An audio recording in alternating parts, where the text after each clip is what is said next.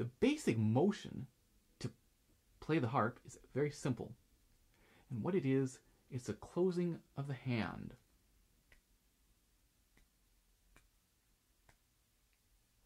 So very, very simple.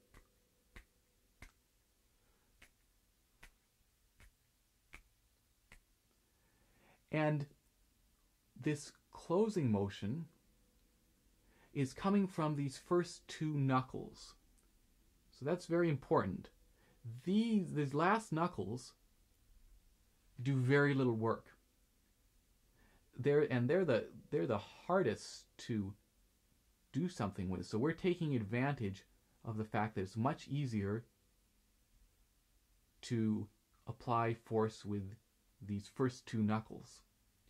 And we're just closing the fingers so that the fingers move right into the base of the palm. So you don't want to curl. See, we don't want to curl these last set of knuckles. Nothing like this. Instead, the fingers are just closing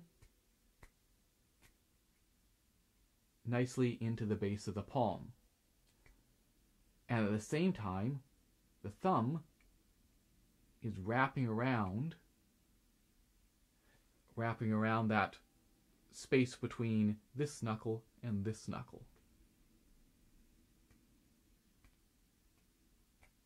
So this motion is something that you can practice away from the harp. Any time you have a little free time to kill, just practice this closing motion until it feels really natural.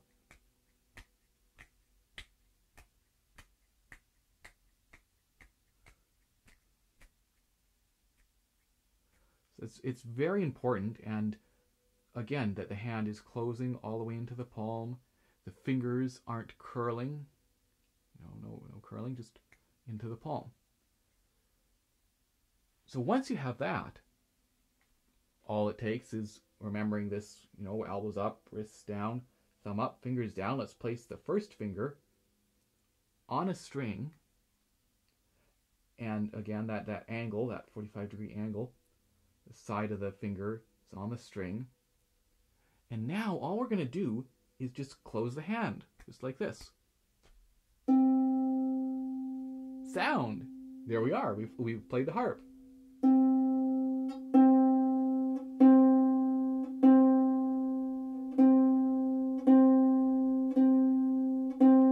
And you'll notice my thumb isn't playing anything, but it's still closing. And this finger isn't playing anything, but it's still closing. The whole hand is closing. It's opening and closing, staying very relaxed. It's very important throughout all this that you stay as relaxed as possible. So if it doesn't feel relaxed, then you need to examine that and figure out, what's going on and why doesn't this feel relaxed? Because the only way to play something fast and loud is to be as relaxed as possible.